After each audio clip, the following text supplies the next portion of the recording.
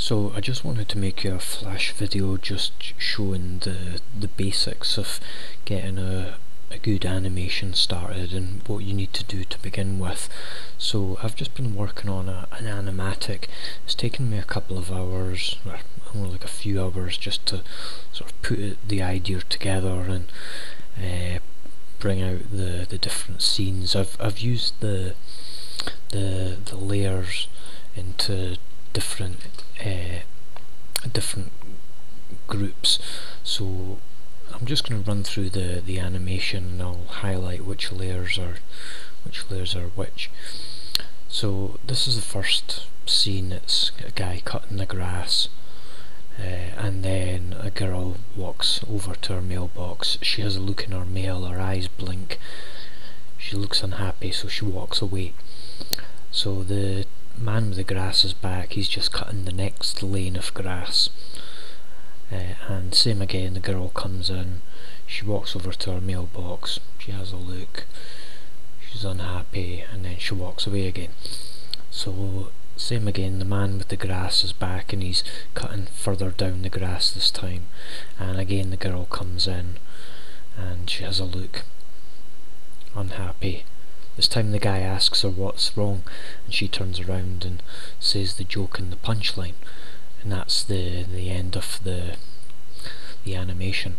But as you can see, from all the frames and things that I've done, I'll just quickly show you some of the frames.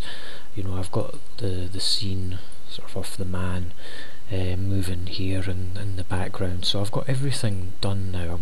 All I need to do now is just draw. I've done the animation, you could say that, and all I need to do now is just sort of draw the animation. So yeah, I'm just going to start again, go back over everything and just build a new layer underneath each of my layers that I've already done, and just work off those and create the animation. I know where I need to do all my motion tweens. I've done those, so I've got a template now for everything, and I just need to take my time and work through and just clean everything up. So that's how you get going. That's probably the part one of any animation. You do your animatic first, and then that allows you to work out all your timing, and then you can come back and do your drawing second. So don't worry too much if you're not that good at drawing. As you can see, you know, the drawings that I've been doing here in this animation are, you know, quite sketchy. It's just allowed me to get, you know, movement and the scene action happening, and now I can go through and just take a bit of time and actually tidy up those drawings.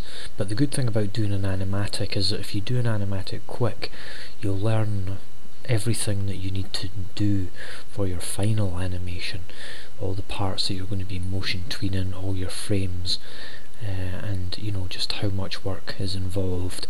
The funny thing is, now that I've finished this animatic, you know, I can look back and think, oh, I could have done it so much quicker, and I know where all the sort of easy and quick parts are sort of for the animation. So give that a shot. If you're new to Flash, get your animatic done first and then concentrate on your final animation.